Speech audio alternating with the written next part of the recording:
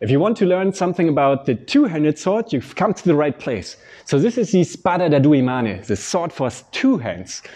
It consists out of the point, the punta, then you have two edges, the true edge and the false edge, the flat of the blade.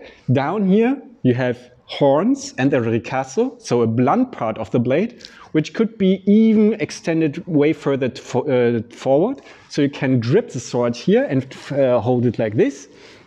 You have the cross, you have a long handle and a nice little pommel on the back side. So you can use this sword in all kinds of manners to engage your opponent. What do you think? This blade against the spear, who wins?